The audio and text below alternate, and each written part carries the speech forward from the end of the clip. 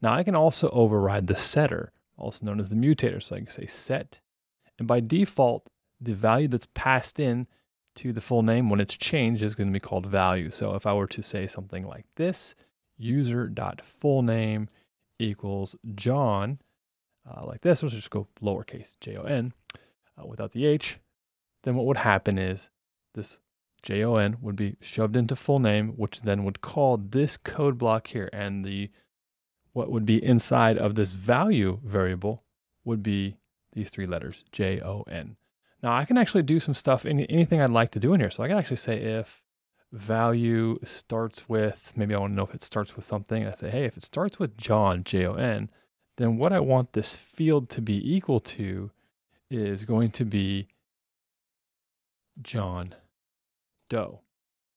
So if anyone sets this to John, and then I were to print a line, anything else for the user's full name, it should now say John Doe. So if we run this, what will happen here is we'll see John Franks. Of course, we're printing that the first time. We've reset this to say, hey, the full name is actually John, which we know is not the real case. But if we look at the mutator, the setter here, we're saying, hey, if the first name is John, then go ahead and actually set the backing field to actually equal John Doe for whatever reason. Maybe we have some business requirement that states that we need to do that.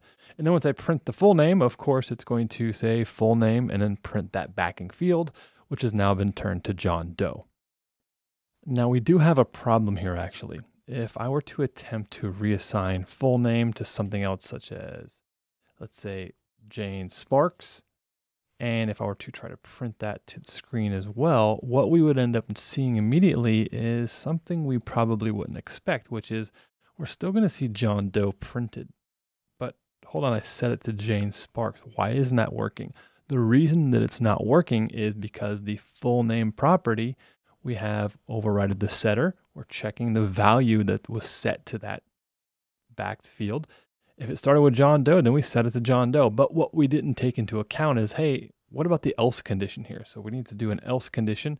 If this value starts with this, starts with John, then set to John Doe. Otherwise, set the field equal to the value that was passed in. So now if we come back here and we were to run this, we'll now see that we have John Franks, John Doe, and Jane Sparks that are returned. So you want to make sure that you handle all of the various different types of scenarios you can have. This could very well be a valid scenario for your application. You may only want to decide that only you can change that value to certain, values, or there's some type of logic for the setter that you need to adhere to. However, if you need an else condition, be sure to also implement that so that your property does act like a normal property, which can be have the properties read and have them set.